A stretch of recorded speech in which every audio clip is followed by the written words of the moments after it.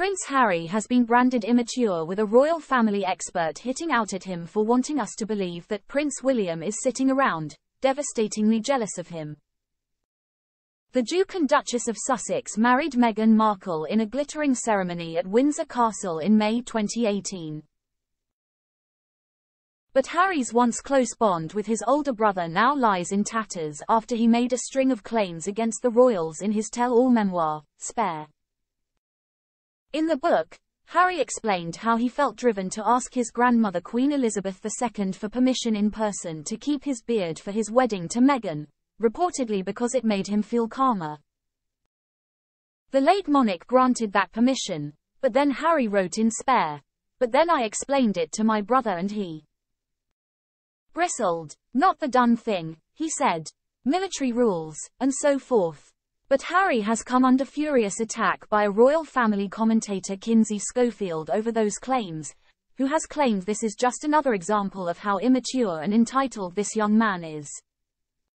She told Sky News Australia, "It's amazing how he can remember word for word the arguments between him and the Prince of Wales. It's interesting when he picks and chooses when that memory kicks in.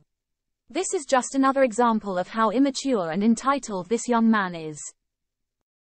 He wants us to believe that Prince William is sitting around, devastatingly jealous of him, when in reality, William is a rock star."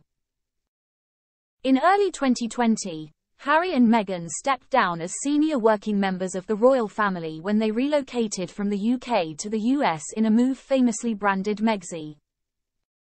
But the simmering tensions exploded a year later when the couple sat down for a bombshell interview with Oprah Winfrey, which saw them make several claims against the royals. The Jibes continued their Netflix documentary series last December, with Harry making yet more claims in Spare and television interviews to promote the memoir's release.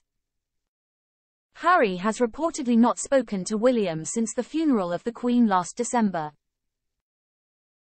He attended the coronation of their father King Charles III earlier this year, but Harry cut a distant figure, sitting 3 rows back at Westminster, before immediately flying back to California once the ceremony was over to be with son Archie on his birthday. The prince returned to the UK earlier this month, but again is not understood to have met with William.